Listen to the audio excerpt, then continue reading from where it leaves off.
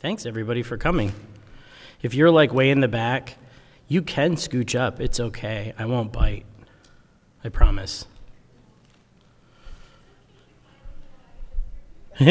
Sure. You have 5 minutes. Quietly eat the bag of chips. It's fine. It's fine. It's fine. It's okay. We're good.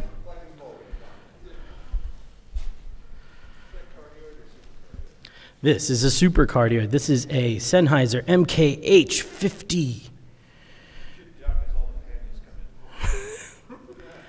I just had it in my bag from a gig that I did. I was trying to think of a way to record this with, let's turn down the mic just a little bit.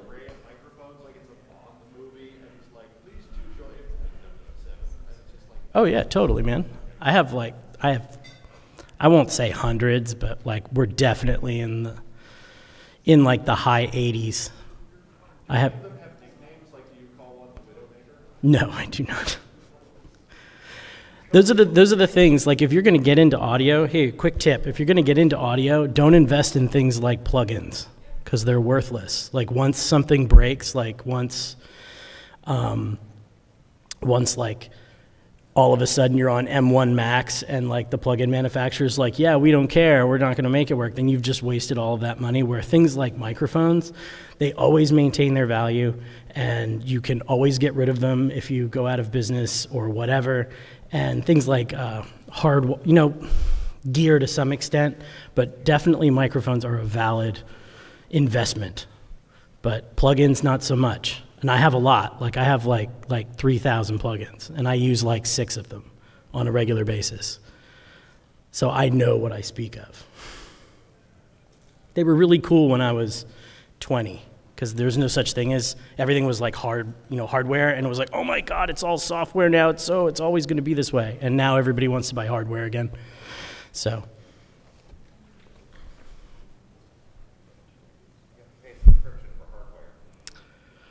You don't have to pay a subscription. Yes, absolutely.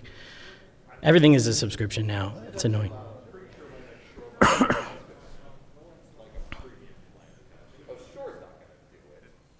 You never know. You never know. So we have 2 minutes. So while I'm here, I might as well start teaching a little bit, even though I won't start teaching the thing, because that would be mean. But just so you know what I'm doing here. So I have threatened to put things on YouTube for like, I don't know, 5, 6 years now, however I started. And I have this fear. So I decided the best way to not be scared is to just film the panel. So I'm filming the panel over there. They're filming it too, but I'm filming it. And then I'm thinking, well, how am I going to get, because I can't just have the microphone on my camera, because I don't even know what that sounds like. So I'm thinking, like, what am I going to do? Well, I could dismantle their stuff and plug it into my stuff. And then I decided, you know what? I'm just going to have a microphone. So I'm running a microphone here into a Zoom F6. The reason I picked the Zoom F6, and I'll try not to, and I forgot a pop filter, by the way. The reason why I chose the F6 was because it uses time code, and you can hook up a Bluetooth module that will both sync with the time code in here and the time code on the Atomos recorder. So now they're synced. So now I can just go upstairs and like put it together and chuck it on YouTube. It's really simple. So I'm running my mic into the Zoom. I'm using its preamp. And I'm also running the computer into the Zoom and using the preamps there. And then that is coming out their line level into their mixer. And that mixer is then being streamed, well, to the speakers, but it's also being streamed using their camera over there. So they're getting everything that I'm doing, but it's all coming out of my device. And so that's kind of important, because that sort of shows you a little bit of the kind of things that you can do with signal flow and how you can choose and mix and match your equipment. But here it is. It is 4 o'clock, and welcome to the panel. This is Recording Better Voiceovers. This is like year 4 in a row for this panel, which is awesome because people are still coming. They even upped our room size, which is awesome, and it's live streaming, which is even better. So well, I'm going to do this a little differently than I've done it before. So usually I come in and I just sort of give you like a lecture and then we ask some questions. But we always tend to have so many questions that I want this to be not only am I going to teach, but any questions you have, let's just do it, right? It's sort of like an ask me anything, but we'll have some structure too, okay? But the biggest thing here is everybody, how many people in this room have a podcast? Okay, so when I first did this, no one raised their hand, and now everybody does, right? I remember when podcasts weren't cool, and they're like, people are like, you have a podcast? What is that even, right? We don't even have the pods anymore for the cast. Like, it's crazy. How many people here are voiceover actors or actresses? Awesome. How many people just want to record other people doing stuff? Excellent. If you didn't raise your hand, like, why are you here? I'm just wondering. Fantastic. Okay, excellent. Future stuff. Learning stuff is cool. Excellent. Well, my name is Dr. Jonathan Cresci. I am out of Little Rock, Arkansas now, but I used to live in Maryland, and I am at the moment, a adjunct professor at Frederick Community College, remotely, basically. I come up and do sessions for them. But I run my own business, and my business is Fundamental Sounds, and Fundamental Sounds is a record label, and it is a audio production company where we work with young talent and just local artists and community artists to try to get their music out, because we all know that it can be expensive to put music out, and we don't get a whole lot of return on investment when it comes to music. So this is, it's a really cool, like, educational thing that I try to run.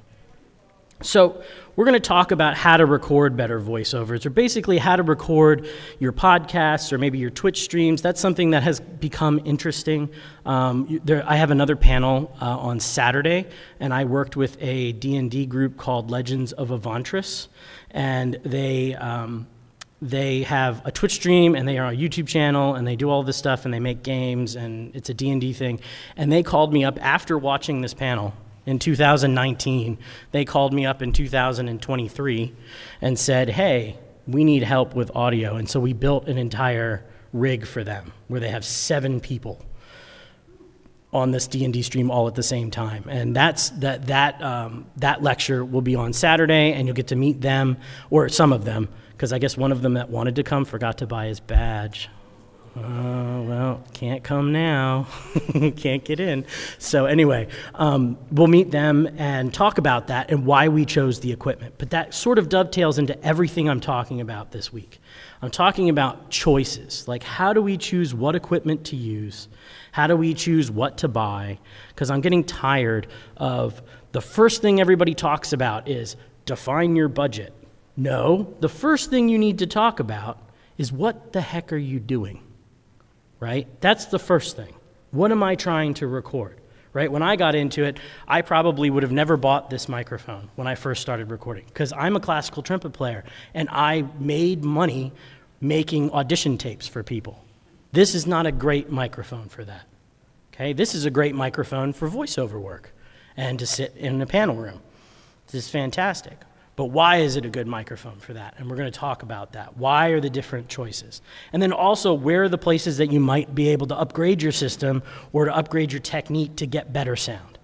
Because when it comes down to it, bad audio is bad. Right? My wife is a pediatric neurologist in Arkansas, and she went to a seminar, or whatever you call it, their convention. Their neurologist convention, and they did a podcasting thing, because all the doctors, all these professionals are starting to get into podcasting, and the guy actually said that audio doesn't matter. Like, don't worry about it.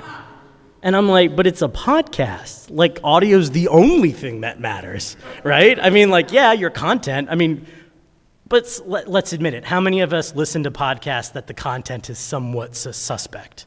Right? Like, everybody does. It's okay. You know, it's fine. It's like a thing. It's entertainment.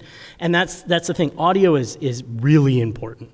And it's something that's a little scary for me as an educator and as a professional in this field, is we work really hard. Like that camera right there that I'm saying hello to is a 4K camera. We are recording in 4K ProRes RAW, whatever that means. And like, we're like obsessed with video quality, right? Everybody's like, yeah, audio, whatever, like 64 kbps MP3, that's fine. Don't worry about it, right? So good audio is, and that's because good audio is invisible, right? If it's something is good and it's not distracting, then like if I'm not doing this the whole time, then that's gonna sound great on the Twitch stream. If I'm not doing that all the time, then you're not even gonna notice it. And the more people put podcasts on YouTube, I don't personally necessarily listen to podcasts on the podcast app, but like I'll have a YouTube stream up or something and I'll listen to it. And I can actually watch the progression because it'll be like unlistenable, and then it'll be like, oh, maybe they figured it a little bit out, and then like one guy is really good and the other guy is still trash because he's like recording in a different place and has a different budget, and all of these different things happen, and finally they get to a point where it's all fine. And then you just forget about it. Then it's like, okay. So we need to really think about what makes good audio. The other thing is, and there aren't any solutions. Okay, there are only trade-offs. Because it depends on what you're doing. Like, who are you recording? What are you recording? All of those things are incredibly important to know when you are starting this business. Then you have, then you can start thinking about, okay, well, if we're gonna think about budget, what things are worth spending money on, what things aren't worth spending money on. So we have all of these things, and they're all trade-offs, because I knew a guy, like my mentor, the person who taught me how to record, used to sit in class and say, if I had a Mr. Microphone, I'd be able to record better than you. Now, most of us don't know what a Mr. Microphone is, but when I was a kid, that was the microphone that like wirelessly went to your cassette deck, like your boombox, and you could like sing along and karaoke and record yourself, and that was cool. That was like the height of personal home recording when I was a child. And so he would say that, and he was probably right, because he understood what Avery mic could do and what it couldn't do, and then he would tailor it to whatever, he would tailor his technique to that. So there are ways to get around budget, right? There's ways that we can get around that, but you have to know where things are. So the first thing you have to think about is, how do we even set things up? And that's where we start with the recording chain. We're gonna talk more about this in my next panel tomorrow, but basically these are the 4 things that you need if you're going to make a podcast, other than like figuring out how to get it on the internet, right? You need a microphone, which is called a transducer, which basically takes acoustic energy and turns it into electrical energy. And it's really bad at it. Super bad at it. Like, so, here, I'll do this. This will make no sense whatsoever. This is how soft the microphone is. But now we've got the microphone is coming back, and that's because I'm using a microphone preamp. Okay, and so my microphone preamp raises the level of the output of the microphone so that it can be listenable and heard. Right, so it can be recorded. So microphone preamps, the amp or the and I say amp or interface, and that's because interfaces, what we use to, like this is an interface, this little thing is acting as an interface. That aspect of things it contains the microphone preamp, but they can be separate. So they can be separated out into different parts, or they can be one thing.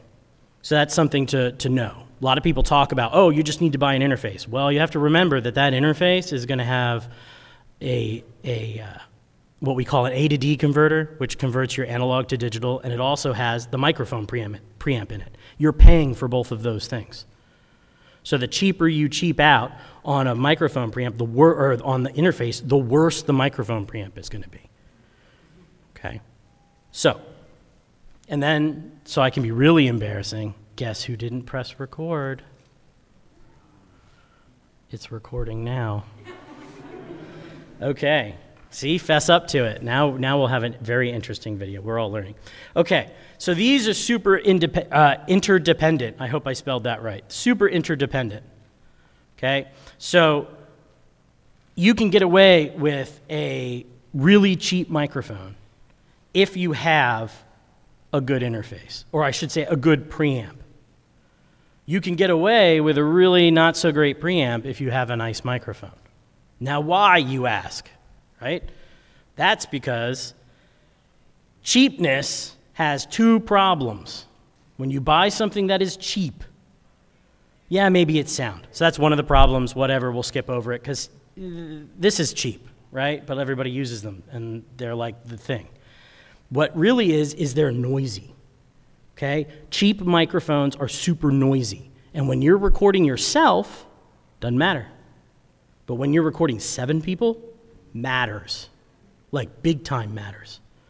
So for instance, this microphone, this Sennheiser is, and this is not, like I'm not sponsored, but like this, just so you know, don't go out and buy this microphone, it's very expensive. It has like 12 decibels of self noise. So if you do like the math and you go up to 8, you're talking somewhere in the neighborhood, when you add them all together, of, what is that, 8, like 20-ish? 20, somewhere in the neighborhood of 20 decibels of self-noise. Okay, when you add decibels, it's logarithmic, it's not linear. So that's decent. You know, 7 of these or 8 of these equals 1 of those in self-noise. That's a big deal, because now if you've got a 20 decibel self-noise mic and you've got 8 people talking in a podcast and they're all being added together at the same time, you'll hear in the background. And it's not your room. It's not any of those other things. It's the mic. And that's the thing. This Shure SM58, right? I think it's SM58. Indeed it is. Okay. It is an actual SM58. Those are dynamic microphones. And dynamic microphones need tons of gain. Okay? So the output of this is like -50. The output of this is like -60. Okay, so that means that unless you're doing something that's really loud, like the cheap preamp, what do you hear? And when there's 7 of them, it's bad, right? Super bad. And so we have to make a trade-off. If you're going to say, okay, well, I need 7 preamps, so I need an interface that has like 7 inputs, 8 inputs. No one makes a 7-input interface. 8 inputs. Well, I might have to like be less on that. I might have to say, okay, well, I can't spend, you know, $4,000 on an interface to get a really good 8-channel interface. So that means you're going to have to spend the money on something that's going to have a little less self-noise. Now, one of the problems with cheaper microphones is a lot of them won't measure their self-noise, or they say they're really soft, and they're not. Like my good friends at, what is they called? The SE Electronics. Anybody have any SE microphones? No? Okay. I like the way they sound, but boy, are they noisy. And they say, we're the quietest microphones on the planet. And I'm like, no, you're not. You're lying. And that's okay. So it just is what it is. And you have to be careful with that. So it's important when we think about those trade-offs. What are you going to spend your money on, right? Content is content. You can make that up. But the production value, what are you going to do? You can make a podcast from a recorder, like this Zoom recorder here, a microphone, and you're good to go, right? This unit right here is probably, like with sales, $1,100 maybe. And you could do 6 people. You could talk to each other. Well, 6 people, then it'd be a lot more money. 6 microphones. But, I mean, like, you have the ability to get into it as long as you have the understanding of what spots you can switch up and get rid of. And I haven't even talked about, because like any computer's going to work. Let's stop with the buying of computers. Like, I like computers a lot. I have lots of computers. But like, people, you don't need to buy a good computer. I was recording 24-bit, 48 kilohertz audio out of a PowerPC Mac that was like 700 megahertz, and everything was just fine. So now we've got stuff that's like huge. If all you're doing is recording, you don't need anything powerful. Anything will do. Okay, I will say this, that if you are streaming on OBS, please don't use the Mac. I have found that OBS in Mac is garbage. Mainly because it recognizes 2 of your mic preamps on your interface, but not all 8. Oh no, we can't have that. So yeah, I find OBS Windows is much better. And that's from somebody who doesn't like Windows at all. But there you go. So let's let's look at microphones first, okay? So last year, I had come up with the idea that, you know, you should use something like a shotgun microphone if you're going to do things. It's going to be great, and it isn't. I didn't lie. I mean, we can change our opinions. I'm just saying. I've changed my opinion, okay? So dynamic or condenser, that's the first thing. Dynamic microphones are moving coil microphones, which means they require a ton of power and a ton of volume. Every radio station on the planet uses dynamic microphones, except for Howard Stern. I've noticed he uses TLM 103s, which is odd. Condenser microphones, and he's like right up on it. Like he's like licking that microphone. It's really weird. But like, so I don't get that at all. But anyway, most people use dynamic microphones. One, because they're super robust. You drop it, totally okay. No one cares, okay? You can smoke, well, no one smokes anymore. But back in the day, they would smoke in the studio and it didn't matter. It wouldn't break it. They would drink and they would drop water on them. It didn't matter. That's why they use dynamic microphones, okay? SM7B is like the industry standard, but there are other ones that you can get. However, if you get that dynamic microphone, you're going to need an audio interface that has sufficient gain to make it loud. Now, they make things. They're called FET heads. They're like these little things that you plug into the back of the microphone before you get to the Canon plug, the XLR. So the XLR plugs on one side, and then you plug that into the microphone. And that uses phantom power that would normally run a condenser microphone to basically add gain to the dynamic microphone, and so you can use cheaper interfaces. That works, okay? I have never heard one that I like. I don't know why. They're supposed to be transparent. They're supposed to not sound like anything, and they swear up and down that they don't, and I've talked to the manufacturers, and they're like, look, it doesn't sound like anything. And I'm like, look, I hear something, okay? Because again, I'm a trumpet player, and I record a lot of trumpet players, and so we do a lot of like ribbon microphone stuff. And every time I plug one in, it makes that ribbon microphone sound a little worse. And I don't know why. But again, it's not spoken word. And it's just anecdotal. I have no data. So you can use those to sort of get away with buying a cheaper interface. But you're going to need an interface with a lot of gain to use this. Or you can buy a condenser microphone, which, very sensitive. You don't need a really great interface to run it. Problem is if you buy a cheaper one and you have more than one person talking, you run into that problem with self-noise, okay? The next biggest thing you have to look at is directional response, which means at what part, you know, where does it all work? Like where am I gonna get the most volume out of this? And this is where I said shotgun microphones were great. Most microphones, polar plots are how you see this. This is a polar plot. Most microphones are they're cardioids, which look like an upside down heart, okay? Let me see if I actually have the slide up here of the upside down heart. No, it's the next one. Look at that. The one I recommend is actually called a supercardioid.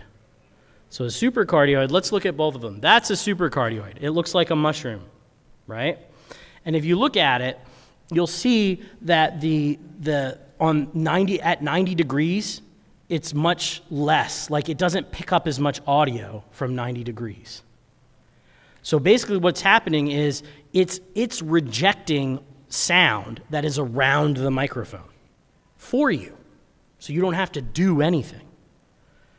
And this is typically what people use when they're getting dialogue for video indoors. They'll use a supercardioid microphone. They call them short shotguns. They're not shotguns. They're supercardioid microphones, okay? The reason why we use this is because it will try to eliminate a lot of the room. You get what's in front of it. You don't get what's around it, okay? Cardioids are the same way, but no, of course, that's heart there. Cardioids are the same way, but notice how the cardioid picks up a lot more on this and a lot less behind it. So you have to think about that. Are you going to have people next to you? Or are there people going to be across the table from you? Do you have anybody in front of you? Because if you have no one, then you can use a cardioid microphone and you're great. But if you've got anybody else in the room, your producer, other talent, whatever, you may want to look at positioning and what mic you might want to get. The shotgun microphone, or we call it a directional, is even better. at isolating things. Now here's the problem though. So shotgun microphones were developed to work outside. And they work using a tube. So the microphone is like this, and then they stick a tube, and the tube comes out this way. And what happens is the tube has slits in it. And so from dead on, you get straight to the diaphragm. From the sides, things have to take a circuitous route to get there. And what happens is it phase cancels. So the waves cancel each other out as they get to the capsule. That's a problem when you're on the indoors, because it's great for canceling out wind. But what are the things that we have when we talk indoors? Do we have wind indoors? What do we have indoors? Well, we have air conditioners, but what else? We also have, we have reverb, right? Which is us, which means we're phase canceling us, all right? Here, I'll throw a little bit of shade, just a tiny bit, okay? So there's a really, I guess, popular YouTube thing, Critical Role. Anybody know Critical, right? Have you ever wondered why their audio sounds the way it does? They use shotgun microphones. It doesn't sound good. It's very distracting to me because, you know, I've had clients who are like, hey, we want to be just like them, and I listen to it and I'm like, you sure you want to be just like that? Because my thing is I like audio that's real. Like when I hear spoken word, I want to hear it as being, hey, that guy's right next to me or that person's right next to me. And that makes me comfortable. And voice is one of the hardest things to record because we all know what it sounds like, right? Like, you know, you could record a trumpet and not be so great at it because, you know, how many of you really know what a trumpet sounds like? I mean, like, really. Like, I know there's probably trumpet players here, but, like, really, like, you sat in a room with a trumpet player as they played at your head kind of thing. It's like you don't hear that a lot. And so, but we always hear people talking. And so you have to get the voice part right. And you can't do this like, here, I'm going to turn this down. But you get like this really low sound. I hate that. That's so weird. Like, why do people record that? That's not real. No one sounds like that. It's like the radio voice or whatever that everybody talks about. Anyway, I digress. But shotgun microphones will actually give you phase cancellations of your own voice, which then makes it sound very veiled. It sounds like this. Sounds weird. And if you listen to people who do that on YouTube, you'll notice that you'll get just a little bit of this. And you can't get rid of that. You can't fix it. Like, that's not a fix it in the mix thing. So, shotgun microphones are not the best for indoors. Use them if you have them, but just don't buy a shotgun if you don't have it already, right? Buy a supercardioid if you're in a room that's super echoey, right? Because what's going to happen, like in here, like we'll hear what this sounds like. Maybe it'll sound good, maybe it won't, I don't know. But like, I'm assuming that we're going to have very little echo in this room, in this recording, because we're using a supercardioid microphone. Okay? You can get away with a cardioid, like voiceover artists out there, cardioids are fine. Use those, because usually you're going to be in some place that is acoustically treated to some extent. And if you're not, like, do your voiceover into a closet or something, okay? Not in the closet, but out of, like, put the mic in the closet, do it that way. But that way, you know, the cardioid just gets rid of some of the echo, and it'll get rid of a lot of the stuff around the room, but if there's only one person, then you don't have to worry about a whole lot of the echoing, okay? But the concept of using a, there we go, supercardioid microphone is good. Use those. Now, most microphones are cardioids, so get it. I don't know if there's any hypercardioids. I mean, they make them, obviously, or this wouldn't be here, but like you don't really see hypercardioid microphones as, hey, we want those, right? It's more about the supercardioid and the cardioid, okay? But stay away from the shotgun microphones if you're indoors. If you're outdoors, buy a shotgun microphone, don't buy that, because it'll be like, right? It'll be really bad, okay? That scared everybody on Twitch, too. Okay, this is the last time they're going to put me in this room. All right. Lastly, with microphones, frequency response is a big thing. You ask yourself, how are you going to know what a mic sounds like before you buy it? You look at these, the frequency plots. And it won't tell you exactly what it sounds like, but it's going to give you a rough estimate of what it's going to sound like. This is another thing with the whole cheap microphone, not cheap microphone, okay? Some cheap microphones don't have a great... so what they do is they copy the old ones. So all of the patents are gone, basically. Well, I don't know if that's true. I'm just going to say that. That's probably 80% bullshit. Sorry, I cursed. 80% BS. But the patents are gone, and so people are looking at the Neumann microphones or the Schoeps microphones, and they're like, hey, I can build that circuit. Like you could. Like if you can solder, you can make a microphone. It's not hard. And so, in fact, microphoneparts.com is super cool. You can buy kits, and you can solder your own microphones together, which is awesome. But you have that circuit, and they make that circuit. Well, that circuit was made to be paired with a very particular capsule that did a very specific thing in frequency response. That's where the cheap microphones, they're like, whatever. Like, just throw whatever you got in there, and it tends to make them incredibly bright because they'll pair a very bright circuit with a really bright microphone capsule. Whereas like Neumann, when they made the U87, they have a very bright capsule, but it's paired with a circuit that has a built-in high-pass or low-pass filter in it. So it sort of mitigates it, and it gives it a particular sound. But that's where the cheap microphones mess up. So you have to look at this. This is the Shure SM7B, and you look at it, and boy, does it look not so great, okay? But this is what makes it a pretty decent microphone for not voiceover work, but like radio work and things like that. And it's because you'll notice that it doesn't pick up a lot of things in the low end, right? Because we're doing voice. There is no low end, right? I know I don't have a very low voice, but I guarantee you that like the lowest bass, whatever that's on YouTube that are doing like the Viking songs or whatever, like the lowest dude doing that probably doesn't have anything below, I would say 90 hertz at best. Like we're talking like bass trombones have like their lowest note is like 60 hertz or something. So normal speaking voices don't really go below 100. And a male voice is usually like at 120, and a female voice is like at 145, 150 hertz is where they stop with their stuff. So basically, if you get a microphone that rolls all of that off, all that you're rolling off is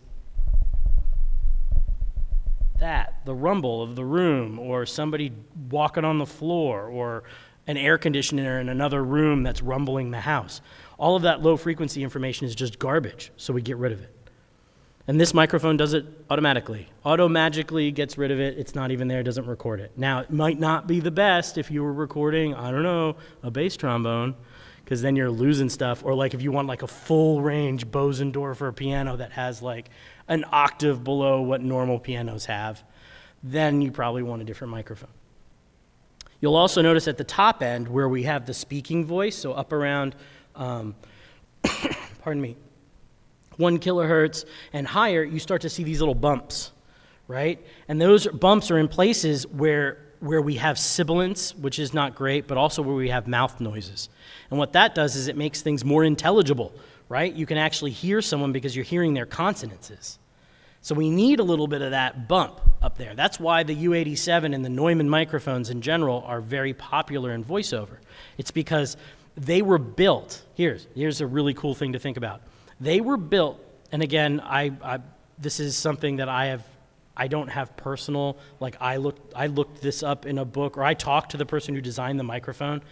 But what they were doing is they were designing a microphone to be used in a hall to record people, right? The further away you get from someone, the less high frequencies you have.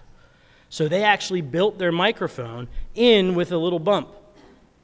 Right? Up at 10 kilohertz, there's this bump. They call it the Neumann bump. It's almost all of their microphones have it, right? That was meant to put a microphone further away from the stage, and you would get a balance. Well, what people started doing was they started using them close in on voices, and it just happens to be in the perfect spot for consonances. So you can really hear stuff. It makes things really sparkle and do things like that. And That's why they're very popular. So if you see something like that where it's got a bump up in the high register, that won't necessarily be bad. That might be great because it'll really help with your voice. It might not help if you're a trumpet player because it'll make you sound bright and nasty, but it'll help if you're a singer, right? Or if you're just a normal spoken word person, okay?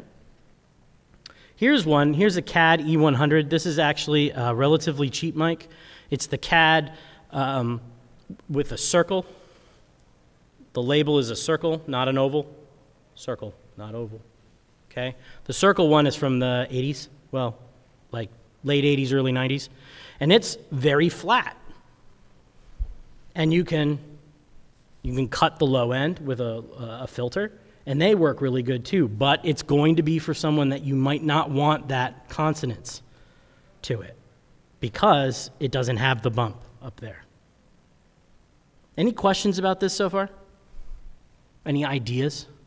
Thoughts? Yes? Ooh, that's a good one. So, technically speaking, when something has a lot of high harmonics, so like a flute or a harp or things like that, they tend to be bright. So they're going to sound more brittle and be fatiguing to the ears. When something is dark, it has more low harmonics. So when something like my voice right now actually has probably no middle because I'm getting over a cold. So you have this low growl, so that's more of a dark, but you also have some of the graveliness, which is sort of the brightness. So bright is more brittle and dark is more solid sounding. I know that probably doesn't help, but it's like it's a metaphor. I'm trying to think of what we could do. Have you ever listened to Bob Marley? Any of Bob Marley and the Wailers? Anybody? Yeah? They're really bright. Like that's super bright. I should look that up, but then we'd really get into copyright protection. But it has to do with the brittleness of it. And you'll hear like, I'm trying to think of anybody have a good example of what would be bright? Like today, or not today, like on the Twitch stream today in the hotel room, they had like a bunch of flute players playing in the atrium. It's like a recast of something that happened last year. And like there was like a piccolo, and that was really bright. Like it was like super bright. And so that would be like an interesting way to think of it instrument-wise. Like if you go on the internet and listen to like piccolo or flute or oboe, you'll hear like these upper sounds that make it more bright.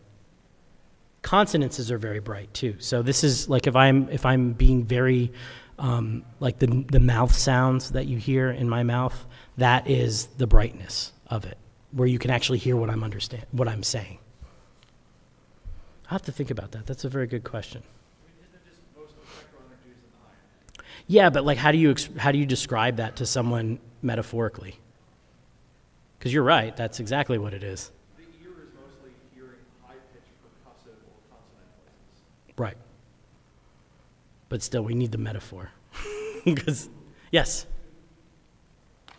I would say almost the verge of wanting to turn something down.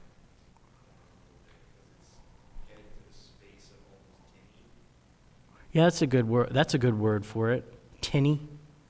And like it's just it's so loud, like not loud, but it's just grating. Right, like playing music on. Do you have a cell phone? Yeah. So like after the panel, put something on your cell phone speaker and listen to it. That's bright. Because your cell phone speaker literally can't reproduce lower frequencies. It's not possible. So anything you hear with that would be considered bright. Okay? Yeah, I might even describe it as well in where you want to start turning it down. If something's super bassy or low or dark, you feel it more in like your chest or anything like that. But if it's loud and it's a brightness, you feel it more in your head. Yeah, that's an interesting way of putting it too. Kind of playing off of that. Like I have a couple of tracks on music tracks on my phone that if you hear it on a normal speaker, you hear and feel the bass. But if you just play it out on its own, you don't hear any of that bass at all. Right. Okay. Right. So what some people have said, because they're, I guess, off camera, is that we have, when we hear something that is bassy, something that is dark, we're going to feel it in our chests, we're going to feel it in our bodies, and as it gets brighter, it's going to get closer to our head. And if you have one piece of music and you listen to it on a full range system, it might get that feeling in your chest, but then when you listen to it on your cell phone, it's missing. Right? You're missing something. And that would be something to listen to. Just listen to any music on your cell phone, and that's going to be bright. And then listen to it like on headphones, and you'll hear the difference. Like even the headphones that came with your cell phone, you'll be able to hear the difference. All right. Let me skip that. Amper interface. Oh, we already did that. Production. So some of the things that are going to make your thing better, you should get a pop filter, but don't buy one, right? So this is from We Are the World back in the 80s. That, my friend, is Bruce Springsteen, my friends, right? And if it's good enough for him to sing into pantyhose, it is good enough for you. Because that's what that is. That, my friends, is a coat hanger with pantyhose on it. And that is what we used to use all the time until some marketing genius thought it would be really good to market pop filters, okay? I recommend you can go to Walmart or Joann Fabrics or whatever and buy embroidery rings, wooden or plastic. Plastics are cool because they come in different colors. And then you go to Walmart and you buy queen size pantyhose. And then you can like put 2 layers if you want or whatever, and you put them in the inner ring and you just shove them together, screw it down, cut the edge around, or don't. It doesn't matter. And then you can actually use like these microphone clips, and you can actually put a screw in there, and it'll screw into the embroidery ring, and then you can just mount that on a stand and put it in front of your microphone. And what it does, obviously, I don't have one, so I'm not going to demonstrate what a pop filter does because I can't. Also, socks work too. I have made people sing into socks before, and yeah, they were worn. They were the socks off my feet. It was like, here we go. Well, we needed to do something, and it had to get done. So. And nobody was wearing any pantyhose. Otherwise, it would have been pantyhose. But that's the thing. Don't buy them. Just get a coat hanger, get some pantyhose, get some gaff tape, wrap it around there, and go that route, okay? It's cheap. It's plentiful. Like, you can get them, and once like in the era of COVID or no one wants to be sick, right, you can throw it out and not be like, oh, my God, I'm just throwing out $50 worth of pop filter or whatever. And like, I don't even know if those metal mesh pop filters even work. Like those ones that come with like the super fancy microphones or whatever. Like they're like sieves, I guess, right? Like they're off of like they're like a strainer that they just mounted in front. I just don't think it works, right? Because the whole point is what you're trying to do is you're trying to prevent the P's. You can also prevent the P's like what I'm doing right now, which is, I know I'm not necessarily talking on this side of the room because that's where the microphone is. But what I'm doing is I'm putting the microphone away from my mouth. It's pointed at my mouth, right? But it's below my mouth. It's at my chin. And now I don't have any P's. There's no P's. No problem with popping, right? I can go p-p-p-p-p, and not a big deal. Because I'm not in, and if you ever watch, have you ever gone on YouTube and watched like the making of some anime or something and they've got the voice actors? Where's the microphone?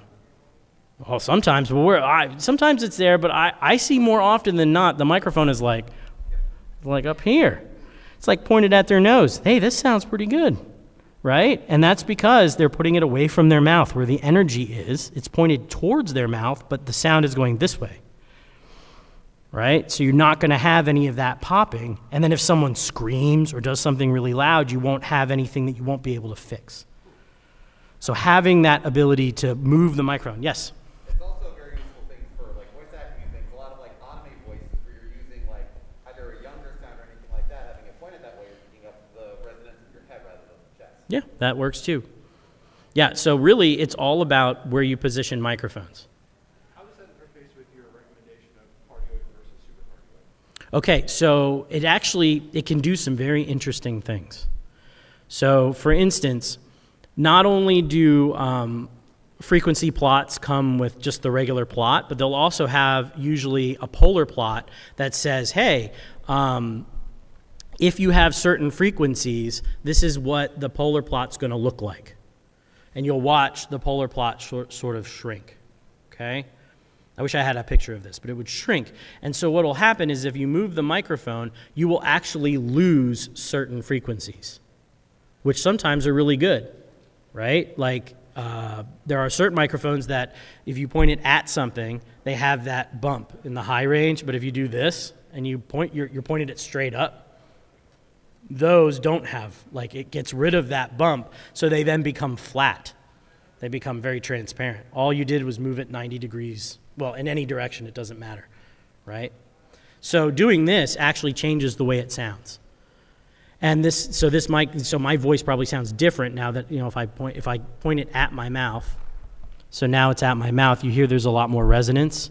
And now when I put it away from my mouth, there's a lot less resonance, and you can understand me a little bit better.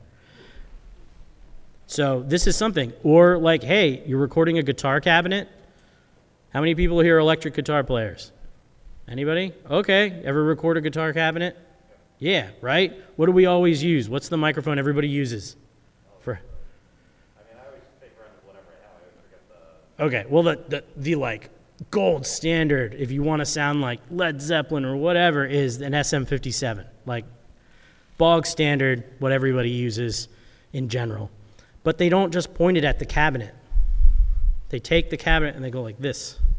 They point it at 45 degrees to the cabinet, because what it does is it actually takes away some of the high frequencies and makes it less harsh. So you can actually move a microphone. So when you buy a microphone and you start using it, don't just stick it in front of the person or in front of yourself. Move it around. Figure it out, right? Also, don't trust the people on YouTube who are like, hey, I'm testing out this microphone. Doesn't it sound really good? And because I used to watch it, and then one day I noticed the YouTuber like had a lapel mic, and they didn't hide it right. And so like as they kind of leaned this way, the lapel mic pointed out, and I'm like, you're not even using the microphone. This is not, that's against the rules. So that's something like being able to point a microphone in a different direction, just like what we've done here. We've already gotten rid of pretty much all of the popping, right? The problem with this, though, is you will get, and I won't do it because it's just weird, but you'll get a lot of breathing because my nose, right? It's going to go right down into the microphone. So you've got to kind of play around with where you're putting your microphone, and that's why a lot of people will put them up, because you won't get the air from your nose, and you'll still be able to get the voice. And, of course, if you're doing video, then you can put it out of the shot, right? So it just looks like you're talking to people. Yes? So are there any cons to actually having it pointing down at you like that? Yeah, so the question is, are there any cons for pointing it down? Yeah, one, it changes the sound. So if you've picked a microphone that suits a person and it's in front of them, and you move it, then it won't suit them anymore necessarily. You will also start emphasizing the room a little bit more because it's further away from the person. So the way you get rid of room noise is you make sure you, the person you're recording, or the person you're recording, is the loudest thing. If they're the loudest thing, no one will hear the room. Okay? That's why close miking is why we use it, is to isolate people and things. And so you get it further away and you're in a room with other people, it's going to pick up other people too. Right, or you have to sort of play with where you're going to put it. But yes, that would be one of them. Yes, sir. Do you have any recommendations for guests that have poor mic hygiene? I'm frequently sending a microphone to an academic or someone who they don't even know what a podcast is. Mm-hmm. Suddenly I'm asking them questions over Zoom for 2 hours, and they're leaning back, moving back and forth. Is there anything that's more resilient to people who are not used to recording? Oh, okay. We never have to do it again. Okay. When you said hygiene, I was just like, I don't know if you can clean microphones. Because that was a COVID thing. Like, people were like, well, can we spray them with disinfectant? And they're like, I don't know. So as far as that goes, one, you have to coach them because you're still the producer, right? So you have to be like, hey, man, could you just, like, not move so much? And that would be great. That's one thing. The other thing is that would be where we get the use of a compressor, right? Compressors are used, and we can I'll show that in a second, but a compressor, which is an outboard piece of gear or a plug-in, is used to prevent things from getting, it evens out your volume, right? So it's loud, or it's, it takes the loud and the softs and it evens it out. So if someone's moving, like I'll do it, right? So here I'm talking to like this, and then I go like that, and I'm like over here, and then I'm like over here, and then I'm up here and around, and my voice is changing, right? And so if I use a compressor, I can actually get it so that it's all even. So radio stations do that a lot. If you've ever noticed in a radio station, they'll just move around, and it never sounds like their head has moved from any spot, and it's because they've compressed the snot out of it. Does the compressor just moderate, though, where the energy is, or is it actually going to make up for differences in timbre? Because, like, as you move around, you're picking up different parts of the voice. That's just going to level the loudness. It's going to level the loudness, and it won't affect the timbre so much, but it will make it more palatable to the point where you probably you won't notice the timbre so much. Yes? Sure, if you want. That's great. No one's gotten into the mic. Hi. So I always hear a lot of professional audio editors and masters, people who say that compressors are like the bane of their existence. So I was just wondering, I mean, I've obviously used compression when I'm mastering something digitally, but I've never used the hardware before. So I was wondering if you could explain that. Okay, well, I mean, a compressor, a plug-in and a hardware thing are the same, right? They're exactly the same. All a compressor does is make loud things soft. So when people say that compressors are the bane of the existence, or compressors are the devil, or whatever, right? That's a thing. They're talking about the overuse of a compressor. So compressors have, and this could be a lecture on its own, but compressors act on a threshold. So when something gets loud enough, it goes, hey, wait a minute, and it turns it down, okay? That's literally what it does. It doesn't say, hey, wait a minute, but it's thinking it, right? And it turns it down. And how fast it turns it down is the attack, and how quickly after it drops below the threshold it comes back is the release. And if you don't have the attack and release right, it could be like, it could miss the loud part because the attack is too slow. And then the release is so slow that it actually lowers the soft part and then makes the loud part louder, sound even louder, right? Because what a compressor is doing is altering loudness. So sound has different parts of loudness. Like there's an attack, and there's a sustain, and there's a release, and you can emphasize different parts with it. That's the creative way of using a compressor. It's also the way that when someone isn't sure of how to use a compressor, they'll do it by accident. And so what you want to do is you want to listen to the compressor and make sure that the loud stuff doesn't sound any softer than the other stuff, so it just seems even. And you can do that by just altering the threshold a little bit, and then maybe you can think, okay, well, is, a particular like attack or release might change. The other thing is to use simpler compressors. So like in the old days, we had a compressor called the LA2A, which was Tektronix, and it was an optical compressor, and it didn't have a knob. In fact, here, I'll just show you. All right, hold on. Stop, go away. All right. All right, so here's a voiceover. And let's pull up, let's see, LA2A.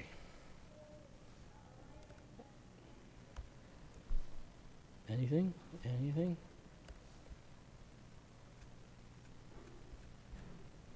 See if I can find it. See, I told you I have a lot of plugins.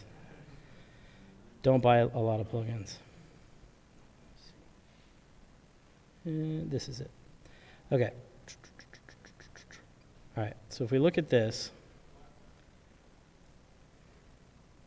Oh, are you serious? Gotta be kidding me.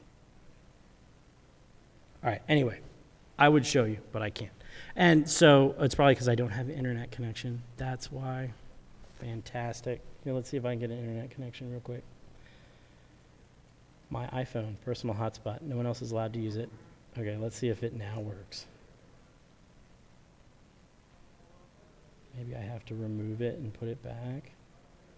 Anyway, while I'm just figuring out why this isn't working. Okay, it's not going to work. Anyway, what it is it only had 2 knobs. It had gain and it had gain reduction, and that was it. Everything else. So what you did was you pushed the gain into the compressor, and then you were like, how much do I want to compress it? And you just twisted the gain, and you just balanced the knobs, and you're like, hey, that sounds good. And so with only the 2 knobs, it made it really easy to compress things. And it's an optical compressor. So for voice, I use a lot of optical compressors. You can use LA2As. If you have Logic, it's like the gray Logic compressor. Like they have the different colors, and it's the gray one. That's what's mimicking it. And so, or you can put a compressor at 10-to-1 ratio. That usually mimics optical compressors really well. But yeah, it's the overuse of compressors that bothers people. If you think it sounds fine, then it's probably fine. But you just have to listen to it and go, does this sound like a real voice or does it sound weird? Right? And that's really what you're looking for. Any other questions? I've got 10 minutes. Yes? Come on up. So in our setup, we have 2 people doing a tech YouTube channel, sometimes retro gaming. Mm-hmm. We have a shotgun mic overhead, maybe about 2 or 3 feet overhead, but like the audio is never quite right. So we have a DJI mic, transmitter, and receivers, but with our particular camera, there's feedback, so that's why we aren't using those. Do you have a recommendation for a setup where there's 2 people talking and maybe a microphone overhead? So what I would do in Until that we buy a new situation, camera. how many people you have? 2? 2. 2? Okay. What I would do is I would get an external recorder, okay? Anything. Doesn't matter, a Zoom recorder, a cheap Zoom recorder, like an F3 I think has 2 inputs maybe, or 3 inputs. And then I would put one microphone on one person talking and the other microphone on someone else, right? Right now I'm understanding you have one microphone. Yeah, one mic. Yeah, and if it's a shotgun, basically, like, are you pointing it like in the middle? Yes. So basically, you guys are both on either side, and you're like in the area that we're eliminating. So you're actually like not like you're picking up more of the floor and the reflection of you into the floor or the table or whatever. So what you want is you want to have 2 microphones, one pointed at each person. Okay, and it can be out of the shot. Like you can get super cardioid, put it up above the shot. Yeah, we have it mounted out of the frame. Yeah, out of the frame, and then run it to a separate recorder. That way you can put that recorder on your camera, and you can take the output, the line out, and go into your camera, and that way you can have more inputs. Okay. That's what I would do. And you could even use the wireless, the wireless transmitters too. That's fine. But I would definitely have 2 microphones, 1 for each person, and then I would position it yourselves so you're not being picked up by either microphone. That makes sense. Does that help? Yeah, super cardioid. Super mic. cardioids, right? Because right now you're using the shotgun microphones, Right. right? And you're indoors, so it's not going to sound the best. Okay. And I think you can get away with like they have Samson C8, maybe? I don't know. They have, like, Samson makes some pretty cheap super cardioids that if you're only doing 2 people, you're going to be fine. It's when you start like amping up the 2 people, like you're 4 people, 5 people, then the noise is going to get a little weird. So Okay. you're definitely get 2 super cardioid microphones, boom them above, and have them pointed like at their nose, like this, and then that to the other person, and that way, you won't have any need for any like real pop filtery kind of stuff because you'll be below it, and it will you'll be able to pick up both people very well. Okay. Yep. Thank you. Cool. Yes. So an omnidirectional microphone is one that picks up audio from all directions equally, okay? So if you were going to do like a round table and you wanted just to have a whole bunch of people in a room, you could use an omnidirectional microphone and it would probably work, but you would also hear the room and there would be no isolation because the microphone would be picking up everything. And that's why we wouldn't use omnis. But you can if you want. It's sort of like the aesthetic of your podcast or whatever. Yes, sir. Real quick, while he's walking up, the other thing about omnis is omnis tend to have the flattest frequency responses, so we use them a lot when we record orchestras because they're super, super flat and they're great. But also, if you have a really crappy hall that your orchestra's in, it makes the recording sound very much worse. Go ahead. I apologize if you can't explain this in the due time.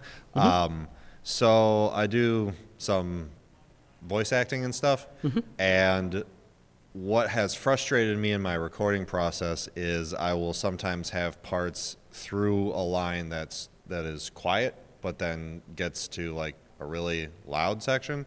And I've tried looking this up and I've stumped myself trying to figure out how to do it.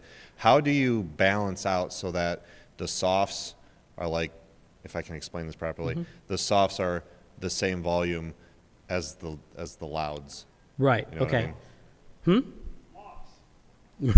Well, so what you can do, there's a couple things you can do, right? So if you're a voice actor, you can produce yourself to some extent, and what you could do is you could make the recording so that your louds don't peak. Right. And then you just do the recording, and then you dump it into your DAW, and you chop it up, and you make the loud stuff softer and the soft stuff louder by doing what's called clip gain. So I do that sometimes. Okay. The other thing, if you wanted to be more auto magic, is to use a compressor. Okay. The problem with that is like if you have a take where you're really loud, and then you back off, then your compressor might overreact to the loud part and it might just not sound right. But then there's also the part that you are acting, right? And so part of that's your performance, and you don't want to get rid of all of it, otherwise you lose the emotion that you put into those lines.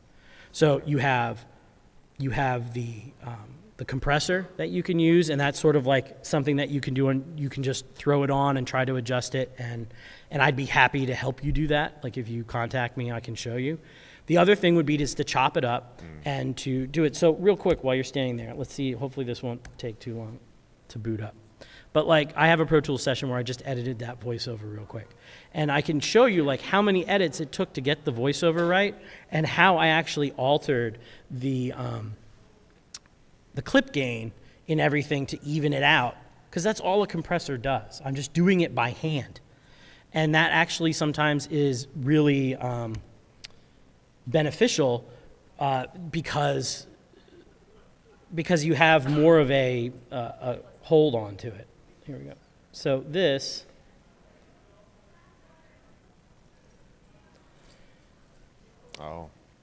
so like this is that one thing, okay? And as you can't really see it super well, but like that's plus 3 dB, this one's plus 3 dB, this one down here, over here is 0.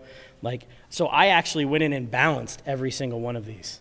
Okay, so my suspicions were correct. It's a manual gig. You know, you can use a compressor too, but yes. Yeah. But like here we have at the end, I don't know if this will play or not. Hold on. Nope. Okay. Well, thank you. Yeah, but Answer my question. that's exactly what you need to do. Yes. I was wondering if you do upload the recording. What YouTube channel? Oh, I'm at here. Well, let me show you that. Yay, good. Thank you. You're so much better at marketing than I am. Okay, here. Whoa, go back. Okay, so I'm at Fundamental Sounds, and I have a YouTube channel. It's Fundamental Sounds. Yes. Can you minimize the Oh, lower right window? where is that coming from?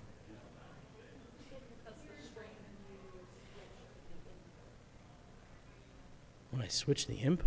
Well, when you were trying to show us the thing and That's- you were not here. Wow, interesting. I don't know how I did that. Because it's not on my screen. That's them. They did it. That's sorry, people. I don't know how that happened. That's really weird. Okay. Here, we'll do this. So, number one. Here. Okay, number one. if you use that code, right, that QR code, it just takes you to my contact page on my website. And what you can do is you can ask me whatever you want, okay? And you can send me emails. I will answer them. And I always like to get what the new, like what questions you might have, because when I apply for panels at MAGFest, you know, I want to know what to do. And you all need to tell me what to do, okay? That's the best way to do it. I'm at fundamentalsounds.com. Jonathan at fundamentalsounds.com is my email. And you can go on Twitter, but I don't know. Like, Twitter's weird. I don't understand it. But the YouTube channel is fundamentalsounds.com, or it should just say Fundamental Sounds. Okay? Well, thank you very much. It is 5 o'clock, and I should go. So, thank you.